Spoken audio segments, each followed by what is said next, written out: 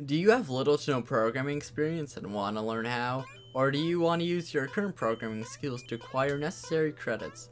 If the answer to either of these questions is yes, then the Facey Computer Science program may be the option for you.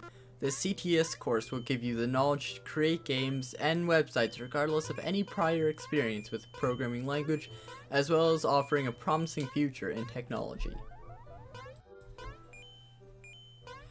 The gameplay in the background is of a platformer created by a grade 10 student who started the course with no prior experience. You too can do the same, with the course starting you off with HTML, a very simple language, to build simple websites.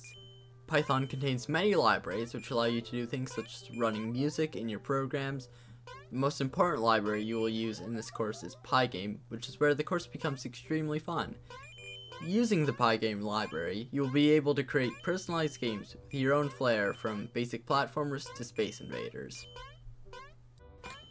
Now, if you were already familiar with the programming languages previously mentioned, you may find the work in this course pointless and time-consuming. Fortunately for you, there is a solution. If you were able to prove your knowledge of the subject by completing a short project assignment by your teacher, you will be granted the credits immediately and be granted permission to move on to the next unit.